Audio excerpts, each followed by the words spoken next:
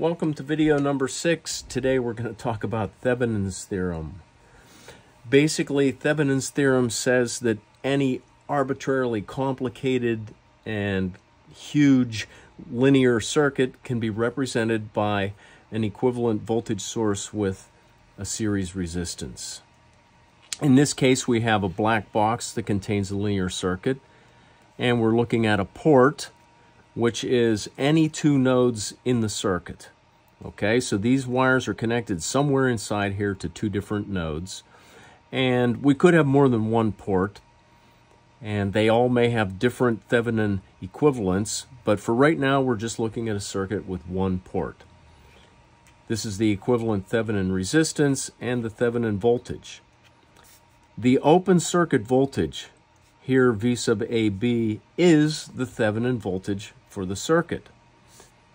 The Thevenin resistance can be determined a couple of different ways, and that's what we'll look at briefly right now. All right, there are three ways to do this. Method number one, if the linear circuit contains only independent sources, the kind that we've used so far in all the preceding videos, we deactivate those sources and just pretend that we're connecting an ohm meter to the port and determine the equivalent resistance using all of our normal circuit reduction techniques. This is usually the easiest method to apply, and that's what we're going to do in this video. Method number two, we can leave all of the sources active in the network and connect a short circuit across our port and determine the resulting short circuit current. The Thevenin resistance is the open circuit voltage divided by the short circuit current. Method number three, we can deactivate all of the independent sources in our circuit and apply a test source. The test source could be a voltage or a current. And then we apply Ohm's law and calculate RTH by dividing the test voltage by the resulting test current, or the test current by the resulting test voltage. This technique is used often when we have mixtures of dependent and independent sources in one circuit. Again, it's a little bit more advanced. We're not going to do that here today. We'll save that for some future video. Here is the circuit of interest for our analysis today. It contains two voltage sources and a current source. We're going to determine the values of VTH and RTH for the Thevenin equivalent. We're going to start by determining the Thevenin resistance. To do that, we're going to deactivate all of the sources. Remember, when we deactivate a voltage source, we replace it with a short circuit.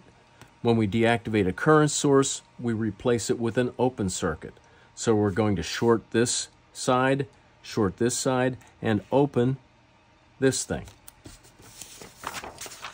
This is the equivalent circuit we get when we deactivate all of the sources. Okay, now, when we look into this thing from the perspective of this port, we see that R1 and R3 are in parallel. So I've redrawn it here to make that easier to see. And then we combine these two into a parallel equivalent. 4K in parallel with 2K is 1.33K. Here's our resulting circuit. And if we were to connect an ohm meter across that, we'd read 2.33K ohms. That is our Thevenin resistance. So we've deactivated the sources, redrawn the circuit, simplified it, determined its resistance. Pretty straightforward. All right. Now, for determination of the Thevenin voltage, we're going to apply the superposition theorem. That is, we're going to analyze this circuit three times. Once with V1 active, I1 and V2 deactivated. Once with I1 active, V1 and V2 deactivated. And once with V2 active, I1 deactivated and V1 deactivated. Let's start by deactivating I1 and V2. When we deactivate those sources, this is the equivalent circuit we get. We have 10 volts applied to this network. R2 has no effect on the output voltage. I'm calling that V prime TH, the first component of the Thevenin voltage. This has no effect because there's no current flow through it. So we've just got a voltage divider with R1 and R3. Applying the voltage divider equation, we come up with V prime sub TH equals 3.33 volts. So with 10 volts applied here, we've got 3.33 dropped across R3. That is our first Thevenin component. Next, we're going to deactivate V1 and V2, leaving the current source active. That gives us this equivalent circuit. Now, we can view R1 and R3 as being in parallel with each other, so I redrew the circuit over here with that shown. We've got 4K in parallel with 2K, which is, again, 1.33 k ohms. R2 has no effect on the output voltage, which I'm calling V prime prime sub TH. And the current source driving the equivalent parallel resistance gives us 5 milliamps times 1.33 k ohms, which is 6.67 volts. That is the second component of our Thevenin voltage.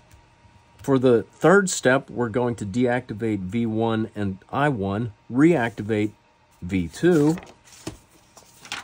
Here's the equivalent circuit we get.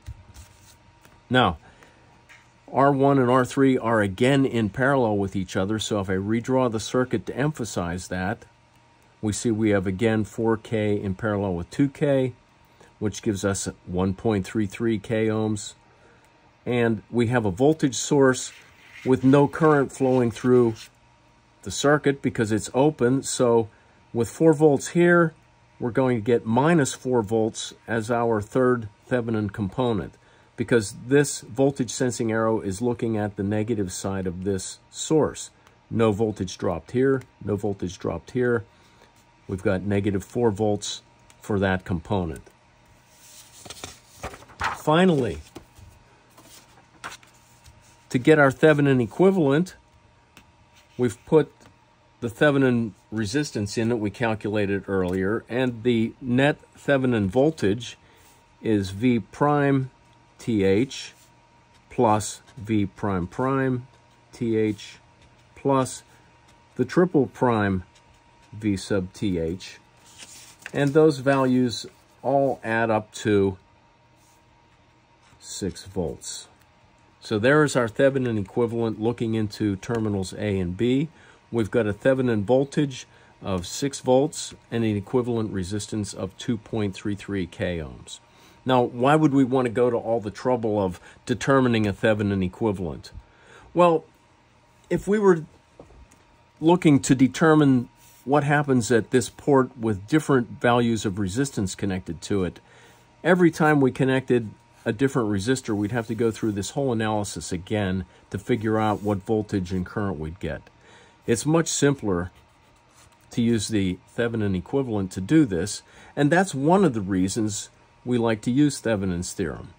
It can also be used as a circuit reduction technique when we're analyzing circuits that contain transistors and op amps and things like that. So we will look at those applications in later videos, but for right now, that's an application of Thevenin's theorem.